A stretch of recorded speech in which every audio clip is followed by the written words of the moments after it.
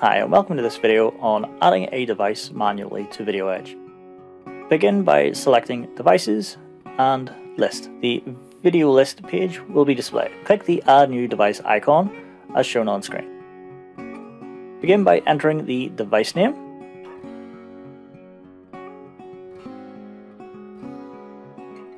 and then enter the device IP address.